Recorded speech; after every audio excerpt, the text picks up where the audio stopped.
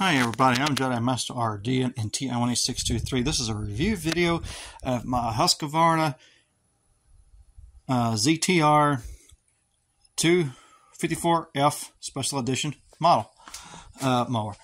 Really nice. It's got a 54-inch deck. That's why it's got 54 on the model number. I'm still looking for this, the product sticker. That's fucking. It's registered at where I bought it from, but I would like to register it on the app. So, anyways, 54-inch deck. So it's got 1, 2, 3 blades on it. 2 castor wheels up front. You know, your usual castors. These got grease zerks on them. So one here, one here. Okay. This seat is adjustable, and I actually fixed the parking brake on this mower too yesterday. I'm going to show you what I did. But before we get that, let's just give you some details of the mower, shall we? That's a washout port right there. This mower has right around 3 hours of use on it. This drops your deck up and down. Okay. The highest is 6, and that's plenty of height to get it on your trailer. Okay. A cup holder, place to put your phone. Okay, look, don't put your phone here because there's no way to keep it cool. There's no cover to put it over. So don't put your phone in here because your phone's going to get mega hot and mega quick out in the heat of the day. Don't put your phone here. I've even seen mowers. I was looking at some Skags when I was looking for some mowers, and they had like USB ports for charging your phone. I'm like, where are you gonna keep it cool at? See, exactly. So how's it going to stay cool? It's common sense, guys. Really, it's common sense. Okay. So this mower has hydro gears, 2 hydro gears, because, well, you gotta have 2 hydro gears, so it's not like that. It's not like that. That one's only got 1 big one. This one's got 2 hydro gears. These are sealed. These are completely sealed hydro gears. This is powered by the Kawasaki FR691V V-twin engine. I think it's cranked out around 23 to 24 horsepower. Plenty of power, lots of torque to drive this 54-inch deck. I like how Husqvarna picks good engines. Now, I wish it was a Brigg motor. I wish it was a Brigg motor, but you got to take what you're going to get right. There's 2 versions of there's a 48-inch, and then there's the 54-inch. And these two have the Kawasaki engines. This one's the 24 horsepower one, and the other one is the 22 horsepower one, I think. So you're only losing a little bit of torque and a little bit of power.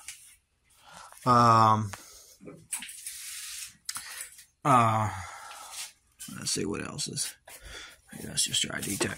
Okay, so you got your gas tank here, throttle, choke. Hour meter's got 3-point-something hours on it. It's actually keyed for light. No, there's no light in the front, but you can't add it on, so it's like 60-something bucks. But I'm like, okay, maybe one day. Electric clutch button. This is your PTO button. This seat lifts up with ease, and it stops right there. Safety switch here when you sit on it. Oh, battery down there. All right. Now I'm going to tell you what I did with the parking brake. Okay, so I'm going to lift the seat back, put it against my head. Okay, so this side here doesn't really do anything. You have to do it on both sides. Watch. See, now it drops. Okay. Alright, and then you have to bring this one back a little bit. Alright. So what I did was, I took these 2 rods here. This rod here was down one hole. This rod here was down the other hole. So they're individually holed. And I put it right where it's supposed to be. Fixed it yesterday, and now it unlocks as it should. So guys, you got your first 2 holes here. You got 1, then you got 2. So if you have a brand new mower like this and it isn't in the right hole, put this rod on the right here, and the one on the left, right there underneath that hole. So see, mine's marked. So this bar goes down here, and this bar goes up here. That's where it should be. So if you're having problems with it delatching, or delocking or unlocking, that's how you fix that. Piece of cake. Okay. Okay, so we got a belt tensioner down here. I'm guessing that is for the hydro gears. Yeah. Yep. That's for the hydro gear, I guess. For tension. And let's see what else we got. This actually does come off. Let's look underneath Big Beastie, huh? Yeah. See? Big, heavy-duty blades. I like spindles that are this big. I love tanky stuff. And you can put a blower attachment, excuse me, you can put a vacuum attachment on it if you wanted to. I think you can. It's called a bagger, excuse me, bagger attachment. And it would mount all the way back here. There's 2 holes for that. I'd like to see if I can put a bracket back here and put a ball hitch on it. Because my other mower had that hole on it. Guys, the reason why I bought this one instead of the Craftsman, I did buy the Craftsman. I ended up returning it a few weeks later. Don't buy a Craftsman ZTR, and I'll tell you why. Because it's a piece of junk. Well, it's got a good engine in it. A good engine, good transmission. When I started leaking, I just like, okay, I'm not waiting for the warranty. I got yards. I got to take care of stuff. So, yeah, okay. But, oh yeah, this is a nice mower. The seat does have upgrades. The seat can be upgraded. There's a hole here for armrests. So the armrests are optional. But guys, look, if you want to have armrests and just chill out and get kind of lazy, this is where they would go. You just cut out this little hole. There's a little hole here. You just screw them in. You're done. Okay, piece of cake. Like I said, you got a cup holder here. Let me show you where your light would go. You got your big old H with a crown on top of it. And then this is where your light bar would go. It would go right in here. And I think this would be a good spot for it. These wheels are holding air. I don't know why people have so many complaints about this mower. I've seen them online on YouTube, and well, that happens, right? So, but this engine is really awesome. Excuse me, mower. I'm sorry.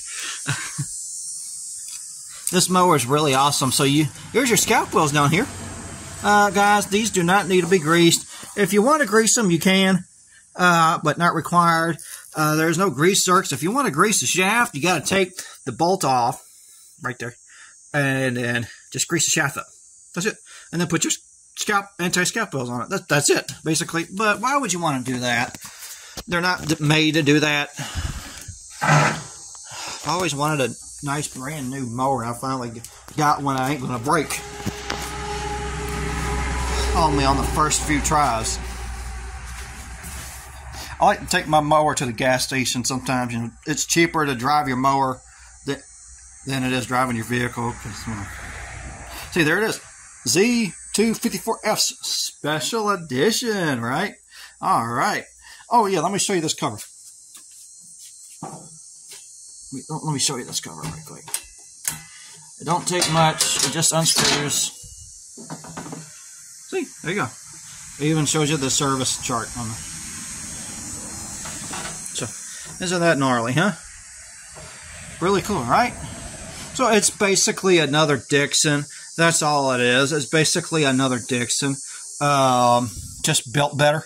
Dixon got bought out by Husqavarna a number of years ago. I finally got my grandfather's mower in 2016. I have a video of it on Google somewhere. I even got pictures of it still. I'll show you a picture of it here. And I'll tell you a little bit about it. It was a Dixon 4515B 50-inch cut anniversary edition. It was like made in 2000, 2001. Had the hydro gear transmissions on it. Didn't have the friction drive on it. I think there was a model of it that did have the friction drive on it. But what I mean by friction drive is you got a you got a plate, cone here, and you had a cone here, and there's a pulley that spins, and then you move the, and that's how it would go forward, back, left, right, do donuts, have some fun. And it had chains on this side and this side. But this is not a Dixon. I'm just pointing as to where they would be at. And it had a 15 horsepower Briggs & Stratton first generation Vanguard motor on, one big gigantic piston doing all the work. And I think it had like a 2.5 gallon tank on it. It was my first ZTR mower. I miss it so much. I would love to get another Dixon that's identical to it. I found one, but needs a lot of work. And I have nowhere to put it if I was to go get it. So, but anyway, guys, yeah. Oh yeah, these can be adjusted. You got your, this adjusts, so you got turtle, no, you got rabbit and turtle. So fast, slow, you can adjust this. And well, this actually allows you to go a little bit quicker if you wanted to. A max top speed is 6.5 miles an hour now. That's pretty darn quick for a mower that's got a little bit of commercial and residential into it. So I like mowers that have a little bit of everything. That way you're not spending a ton of money and you're not spending not enough money. You're spending right in the sweet spot. I love sweet spot. Like, I'm a PC gamer, so I like to have a little bit of everything, but on a budget. Works. All right, guys, that's about it, I guess. Yeah, I know it's dirty. It's dirty. But hey, thank y'all so much for watching this video of this review. I do plan on making another video on this mower when it gets more hours on it. We'll call it around 10 hours. That sounds fair. Don't know how long that's going to be.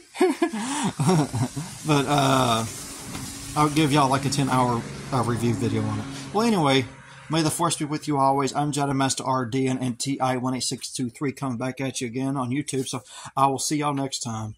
Bye.